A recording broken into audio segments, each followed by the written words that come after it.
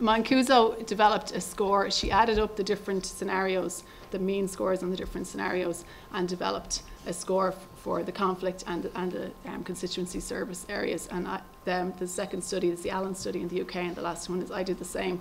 And you can see here that the conflict of interest, the lower the score, the lower the tolerance for corruption. So here, the low score in Ireland, we have a lower score for conflict and a higher score on the service. So we're more tolerant of constituency service type activities. You can see here I just mapped out the scores on a graph. Mancuso devised these. This is the original researcher in England, these names for the different groups. The Puritans were intolerant of both constituency service and conflict type scenarios. The servants were highly tolerant of constituency service. Muddlers, she said, had topsy-turvy ideals in that they were intolerant of constituency service and very tolerant of conflict of interest. And entrepreneurs, she described as viewing office as a business rather than a calling, willing to accept any activity as long as it did not contravene some written statute. There is roughly the same proportion in each group. However, it does not mean that they all have the same attitudinal orientation. It's useful to categorise the Irish respondents according to the mean of the UK study, and then we can see a true comparison. You can see here the S is the Irish study. Yeah, the S here, this is the Irish study. You can see here that this is the current Irish respondents based on the outlook of the first UK, which is the pre-reform UK study, just to see if the legislation in Ireland had actually any effect on the Irish Oireachtas members.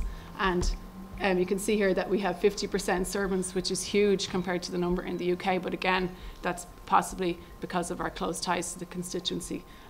The Puritans, we have 43%, which is much higher, so they're intolerant of both types of activity. And we have no muddlers, and we only have 7% entrepreneurs. So the ethics legislation is having some effect.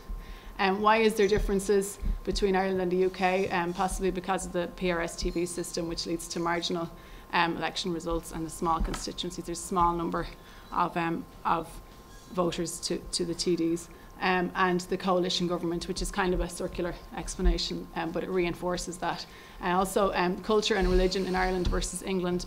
Studies have shown that Catholicism or Catholic societies tend to be more tolerant of corruption, and particularly the type of corruption, nepotism, and that type of corruption that's very common in Ireland, the kind of who you know instead of the personalism would be the who you know instead of what you know idea, which the appointments to state boards would reinforce that here. And in conclusion, the legislation has had an effect, although I have to say that it's possibly limited because of the political structures. It's not having any real impact on the constituency service type scenarios, and that still leaves a huge grey area for Oireachtas members to really kind of have to decide themselves on their own ethics.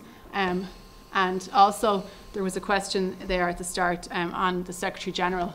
The question was, the Secretary General, a minister brings the Secretary General of his department to a party meeting to inform the minister's party colleagues of an upcoming complex policy debate. And we can see that 53% found this not corrupt. In fact, in 2007, Standards and Public Office annual report, the Standards Public Office Commissioner specifically wrote an answer because the Secretary General had been faced with this quandary and had written asking for a decision on it, and it was specifically mentioned in the report that this was not proper, and that any briefings that should be given on an all-party basis, and this was unethical use of a minister's access to Secretary Generals or to high-level civil servants. Unfortunately, we can see that this was in the same year this survey was done, only a few months after the report was issued, and unfortunately our Oireachtas members were not aware of this, so we kind of have to wonder how much of an impact SIPO is having on them. Now, since I've done this study, I have to say that SIPO has seemed to be taking a harder line in that they have reported, I believe, some, I'm not sure if it was councillors or TDs, to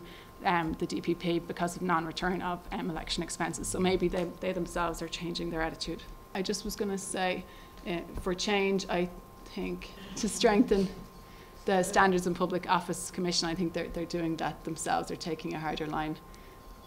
And also, the constituency service would be less important to voters in the sense of medical cards or appointments, you know, in hospitals and things like that, if our public service was more responsive to the public. So therefore, and that is happening, and most departments have a customer service charter now, which they probably didn't have 20 years ago. So things are changing from a public service perspective. And also, I think that there's been a lot of research done, and localism and the connection of politicians to their voters is seen to be to increase the likelihood of corruption. If constituency sizes were increased in Ireland and the number of Oireachtas members was reduced slightly, it probably would limit their ability to perform constituency service, and therefore would limit the corruption that's involved in this area. Okay, thank you.